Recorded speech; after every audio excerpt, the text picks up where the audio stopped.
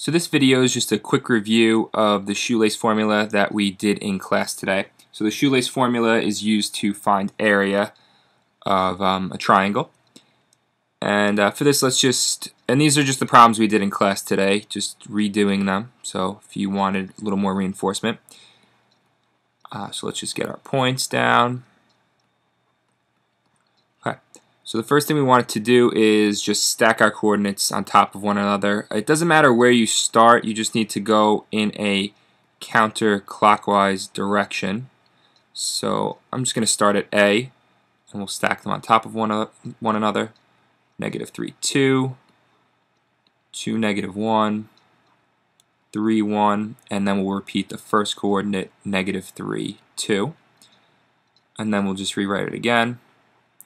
-3, 2, 2, -1, 3, 1, and -3, 2.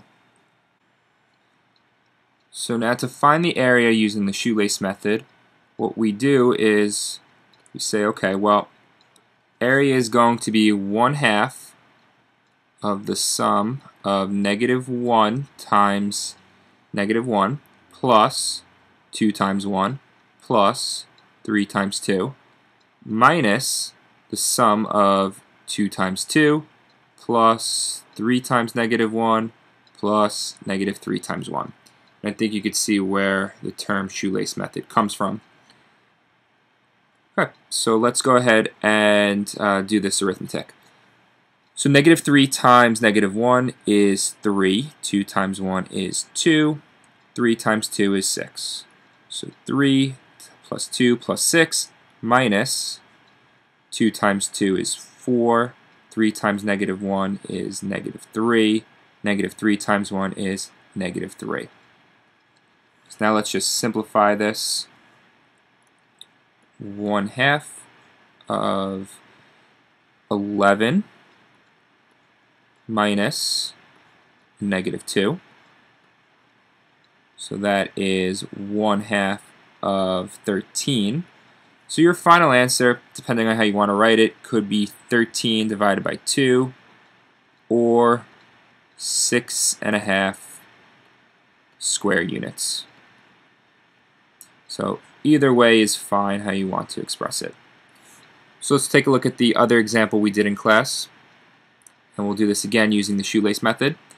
So we'll just label our points 7, 4, 1, 1, and 9, 0.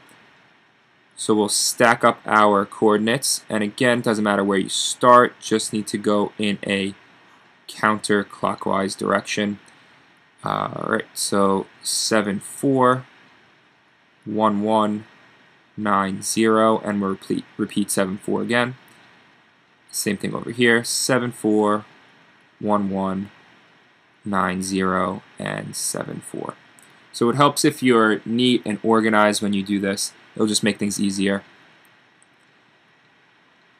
So 7 times 1 plus 1 times 0 plus 9 times 4 minus 4 times 1 plus 9 times 1 plus 7 times 0. And then it's going to be half of that answer. So half of 7 times 1 is 7, 1 times 0 is 0, 9 times 4 is 36, minus 4 times 1 is 4, 9 times 1 is 9, 7 times 0 is 0. Simplify this.